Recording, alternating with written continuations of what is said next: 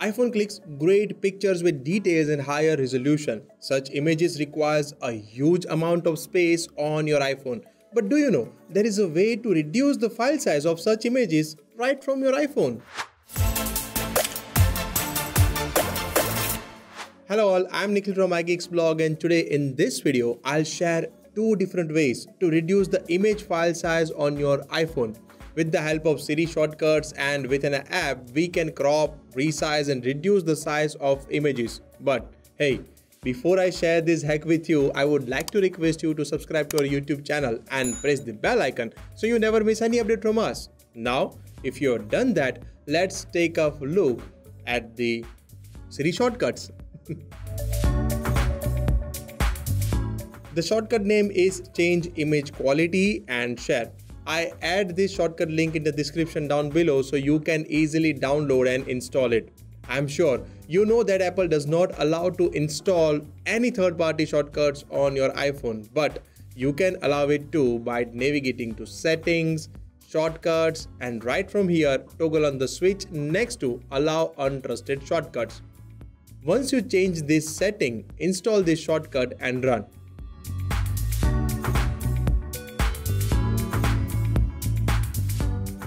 You can run this Siri shortcut from the Shortcuts app and you can select the photo just like this. Select the quality, low quality which will be smaller size, medium quality which will be average size, and high quality which will be larger file size. Once you select the option, select Save Image. Okay, you can also run this shortcut directly from the Photos app. Select the photo, tap on Share, scroll down and select Change Image Quality and Share shortcut. It's done, right? No idea, just because we have to cross-verify it. Let me show you how you can do that. You will be required to install one more shortcut, and that is Photo and Video EXIF Data. Don't worry, I'll link it below. Once you install this shortcut, select the photo, tap on Share, and from this share sheet, select EXIF. So the original file size is 1.6 MB. Now let me check the compressed version. Oh my goodness, the file size is reduced and I save almost 70% of data.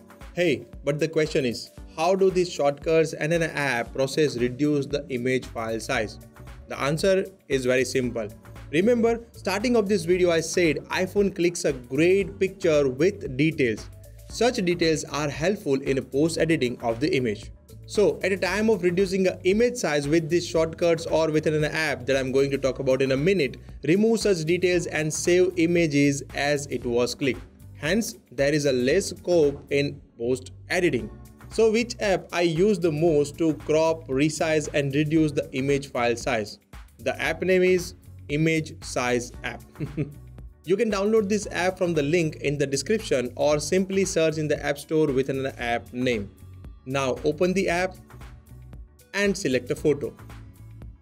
As you can see, actual photo size is approx 2 MB. Now we need to add resolution. Let me add a width of around 1500 pixels. Make sure to enable this link icon and that will help you to automatically adjust the height of the image.